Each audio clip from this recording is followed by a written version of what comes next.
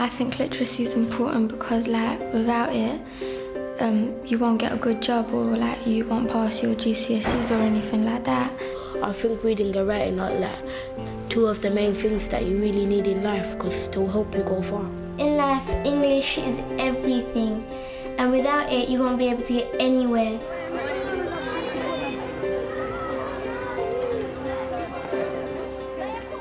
The message that literacy is the foundation of all learning is clearly getting through at Little Ilford School, a large comprehensive in a deprived and culturally diverse area of East London. Morning, boys.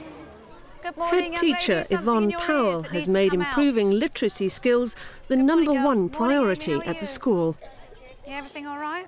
Literacy is a critical skill. It's not just about the written word, it is about the child being able to express their ideas, their thoughts and their opinions. My name's Kevin and my hobby is playing football, and in school my favourite subject is literacy.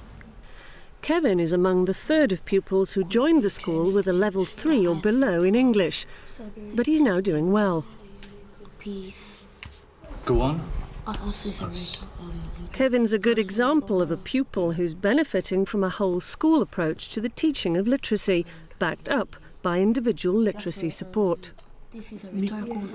Excellent, Kevin, you spotted it. Did you spot that, Wakas? Yeah? That's a imperative. Brilliant. Excellent, boys, well done. Dear Diary, no one can understand how I have been feeling and what I have been through. I have been so scared. Little Ilford's in the top 10% of schools nationwide for converting from level 3 to level 5 at Key Stage 3. How can I do this to people? On Wednesday, we were reading Romeo and Juliet, yeah? Why do you think the friar is shocked? Yes, Kevin? Romeo and Juliet are too young to get married. They're too young to get married, so notice how you're giving me all these different reasons. A strong English department leads the development of literacy across the curriculum. And amongst the staff in all departments, there's growing support for the emphasis on literacy. Nathan, Abdullah. OK, so what is the first thing that we might be doing, Kevin, in this lesson? What's that special word? To examine. We're going to examine. And then what are we going to try and do? Roshni, we're going to try and classify. A bird. Pupils have picked up on the idea that, oh, you're teaching literacy and English, but we've said to them it's part of science, and without literacy, we won't be able to teach you. It's making links and trying to embed the understanding in pupils that without literacy skills, you won't be able to understand the science. Oh, no. Oh, so I have to step on here? Step back and back. OK, off you go, boys. Curran has correct stance, but he could do better. Literacy has also found its way into PE. This group is a very able, practical group, but they need a lot of work on the actual communicating and the key words and looking at specific terminology in relation to sport. When they're in GCSE, written is a key part of their subject, so they will get into the habit of analysing, giving feedback, describing and commenting, both verbally and written, and obviously complement all the work that's going on across the whole school in writing, in literacy. Are you stretching these muscles? No! You're not stretching those muscles? No! Sure? Yes! Why should Romeo and Juliet get married? Yeah. Reading, writing, talking and listening are all valued here, but the school's current focus is on writing. The head of English is leading the drive to get staff in all departments to use writing skeletons, a system already used in primary schools. It's about kind of demystifying what writing is and thinking about why we write, the purpose of writing. I think for lots of people the idea of writing is quite scary. It's beginning to be embedded, but it's a long process. I think a lot of it is about developing the confidence of teachers. Taste was very tasty and tangy, warm. You have to really think about what you're going to write down, and so when you keep looking back to your plan, it helps you a lot. When Kevin started at the school, he disliked writing. He is the kind of student, certainly when I first had him, if I'd asked him to write, he would, he'd look for distractive behaviours. He would avoid writing. It was much easier for Kevin to get up and wander around the room or to do something else rather than sit there and do something that he considered to be quite a challenging activity. Central to the whole school literacy policy is a series of targeted interventions. You're going to do your own piece of persuasive writing. You've got all the techniques up on the board, yeah? And what I want you to do is to do the planning. Since attending a literacy progress unit class twice a week, Kevin's work has improved significantly, and he's been getting familiar with using a writing skeleton to plan his work. What are the stars for in particular? Like the stars represent each topic. The stars represent the topic for each paragraph. Fantastic. And then the lines are what? That marks what's going to be in the paragraphs. Brilliant. Okay. What topics could we have? The first thing that we did was the unit called Writing Organisation.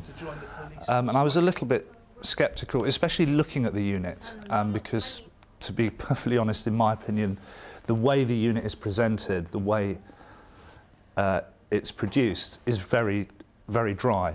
But what I've found from that is that the skills that it develops are very relevant to the needs of the children. And I've noticed that, especially for getting the students to focus on planning their writing, has had a huge impact. The pupils enjoy the extra attention a small class allows. It's good-natured, it's calm, it's relaxed. And I think because the children have got to know each other, that has really helped them with their confidence, and they're much more willing to come up and to contribute. They're actually very relaxed with each other. The good things about going to LPU is that it feels more better than being in a big room, yeah. Like, if it's a small group, you'll have like not that much noise, so you won't get in trouble and stuff. But if it's only a couple of people, it'll be all right, so you can focus properly. You know, you can say more, because like, there's only a few of us. If you look on the board, we've got what is known as a writing skeleton. It's easy for Kevin to see the connection between his work with the Literacy Progress Unit and the rest of the curriculum. Whenever I'm writing something really long, I use that. Why do you think I would use a writing skeleton? And Kevin clearly enjoys transferring his skills into his English lesson. Yes, Kevin? Can I explain what it is? All right, explain what it is. See the star? Yes. It stands for a topic, innit? And the lines coming from the stars stand for what's going to be in that paragraph. All right. How do you know that? Mr. Taylor taught us in LPU. Mr. Taylor told you in? LPU. The LPU. Okay, very good. So you've transferred what you've learned to this lesson. Very good. Kevin is fantastic at speaking and listening, and he has improved tremendously since the start of the school year. His writing is more structured, spelling is improving, paragraphs being used. Other subjects also reap the benefits of the intervention programme. Since Kevin started in September, I've seen a great improvement in overall in his literacy progress. I feel that he is able to express himself more clearly now. He is able to use more scientific ideas and write in a very coherent and structured way. So the LPU units, literacy progress units, have definitely helped him to sort of manage what he's thinking and to be able to put it down in writing. A mysterious creature has escaped from the science lab. The glass jar broke and the creature made a quick run. As it ran, it evolved and got bigger. Fantastic. That piece of writing is very, very interesting. She played in a jazz group. Mom, tell me to turn on the news for 1 second, asked Monin. The school also runs another literacy intervention programme, the Reading and Writing Challenge.